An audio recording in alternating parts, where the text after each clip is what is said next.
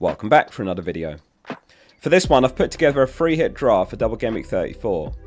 Lots of you have said you're using yours this week, but for those of us without it, or even saving it, if nothing else, it's a good idea of the best team for the double Gameweek in my opinion. There's some huge upside differentials sprinkled into this team. If you've still got your free hit and your bench boost, then it very much depends on how your bench looks this week.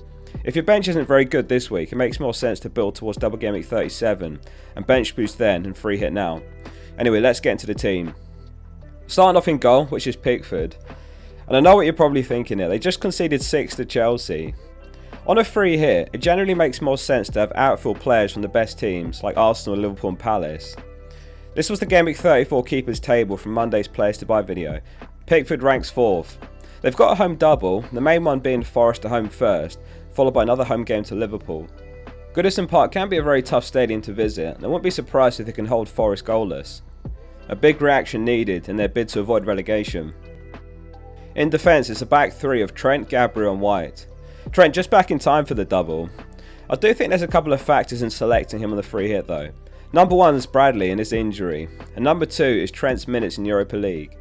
If Bradley's declared fully fit after his injury substitution last match, or if Trent plays 90 against Atalanta, then he's a riskier pick, in which case I'd buy Van Dijk instead, who's a safer option. Double Arsenal defence, the two most attacking defenders in Gabriel and White. Another tough call on the free hit is going for 2 midfielders and a defender or vice versa. I've made an alternative draft that's got 2 players different to this team, which I'll show later. That one's got 2 Arsenal mids instead.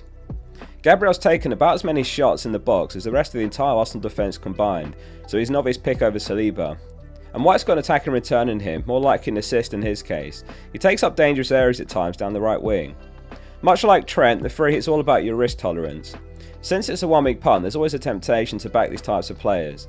There is an outside chance that Tomiyasu starts one game in right back, assuming that White plays the full match against Bayern in the Champions League, which seems likely after coming off early last match. So if you don't want to chance it, then Gabriel and Saliba, or go double Arsenal midfield. It's low chance, but it is possible. In midfield, it's Saka, Salah, Luis Diaz, Elise and Eze. The armband's on Salah.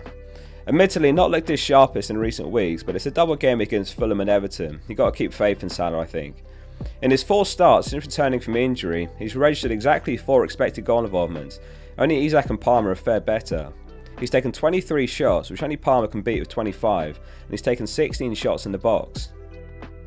A double up with Luis Diaz, who's Liverpool's second top scoring player after Salah, with 8 goals and 6 assists. Since Gameweek 19, he's not gone longer than 2 games without an attacking return, including a couple of double-digit hauls in there. He's in over Darwin, who I feel is a bit more prone to an early substitution. However, with Jota available, it could be either that starts one game on the bench in favour of Jota. If you're a Liverpool fan, let us know in the comments your take on Darwin versus Diaz. Saka's a pretty obvious pick, so I won't talk about him too much.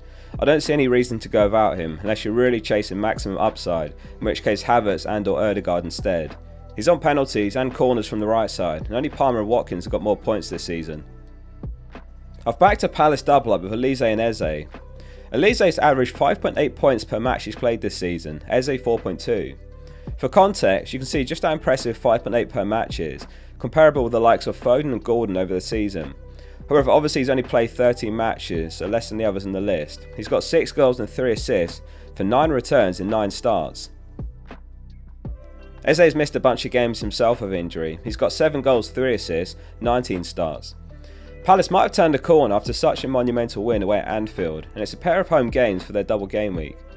This season, West Ham's 61.46 expected goals conceded is 3rd worst after Luton and Sheffield United. Newcastle's 54.51 XGC is 14th. I was as surprised as anyone to see a backline of Burns, Share, Kraft and Murphy keep a clean sheet home to Spurs, but I don't see that being a recurring theme. Up front, it's a front 2 of Solanke and Mateta. 7 goals and 5 assists from Mateta this season, and he's hit some form recently. There is the element of risk going triple Palace though in attack. If they were to be 2 low scoring games, and that's 3 players with a low ceiling, hence Cunha's a very good option as well instead of Mateta. Scored a brace last match, or you could replace one of the Palace mids.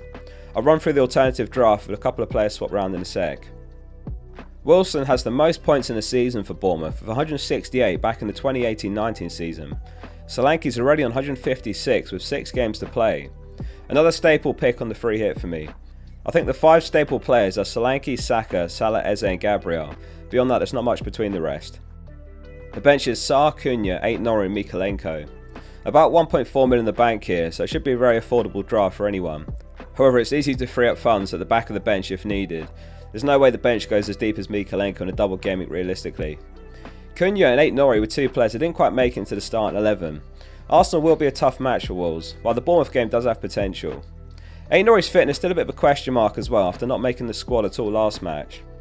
So this is the alternative draft, which has Munoz and Havertz over White and Elise. This gives you double Arsenal attack and reduces the exposure to triple Palace attack. The downside is Munoz, who on paper is a lower ceiling pick than White.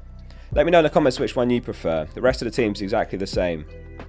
As a quick reminder of how the free hit chip works, if you make a transfer and then activate it, that transfer will be reversed the next game week.